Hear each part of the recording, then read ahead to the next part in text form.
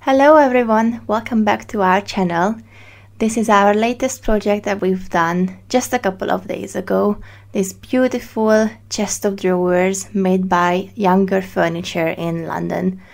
This was in really good shape when we grabbed it, but just like with any other furniture, this also needed some attention. Let's see how we upcycled it.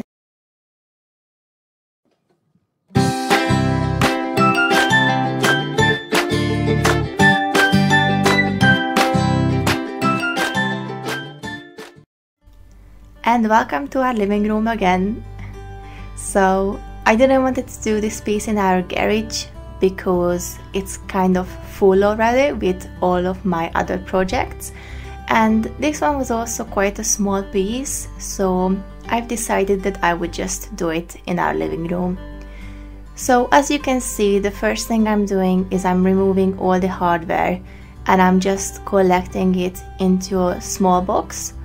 It's really important that we always keep the hardware in one place, especially because I wanted to keep it.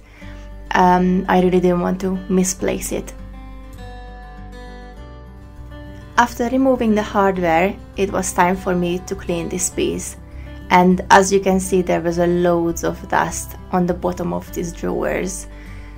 So it's really important to give your piece a very good thorough clean, because there is usually loads and loads of dirt and grime, and people are keep touching it and it's getting a bit greasy, so you really want to get all that grease and all that dirt off of it. To clean this piece, I simply use some warm water and I've put some washing up liquid in it and just grabbed the cloth and gave it a very thorough cleaning.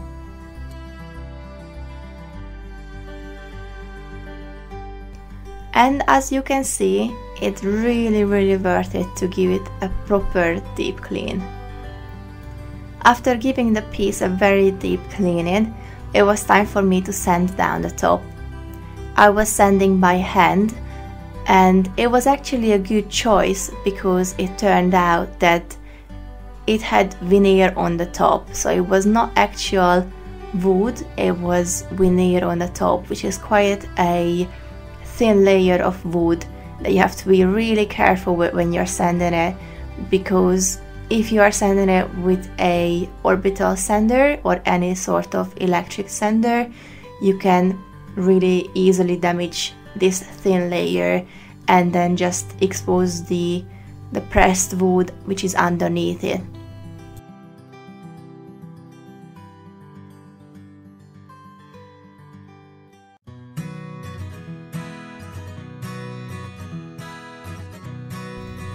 And as you can see, my effort has really paid out because it turned out to be a gorgeous veneer top. After the top was done, it was time for me to prime this piece. I like to do the top first, just because when I'm sanding the top down, sometimes it turns out to be in worse condition than what I first thought it would be. And if that's the case, then I can just paint and prime the whole piece together rather than coming back to it at the end of the painting. After the priming, it was time for me to paint this piece, and I chose this beautiful color from Neptune, which is called Old Rose Paint. This is a really nice pink color, and I'm honestly really not into any sort of pink color, but when I saw this, I literally just fall in love. This paint has a really good coverage, so usually 2 coats of paint is more than enough, but in this case I have decided to give it a 3rd light coat, simply because the white primer was still showing through the 2 coats, and I just wanted to make sure that this looks as nice and as smooth as it can be. Next up, it was time for me to give the hardware a really thorough cleaning, and to do that I used this coarse steel wool and the barkeeper's friend. So as you can see, I am boiling the handles in some hot water and vinegar mixture, and after that I'm just grabbing this Barkeeper's Friend and this steel wool and giving it a rub, and it comes out just beautifully. I really like to keep the original hardware of any piece if I can, because I think it's just part of the piece. And as you can see, it has really turned out beautifully. We gave this hardware a new life. And here we are at the very last step of upcycling this furniture. So I decided that I would like to keep the top in this really nice and light color, and to do that I just applied some wax just to seal the top, give it some protection, but still sort of reserve the original color of it.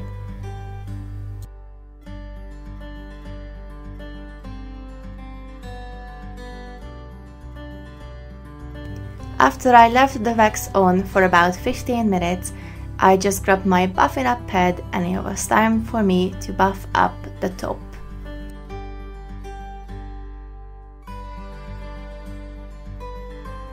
And here is the finished piece.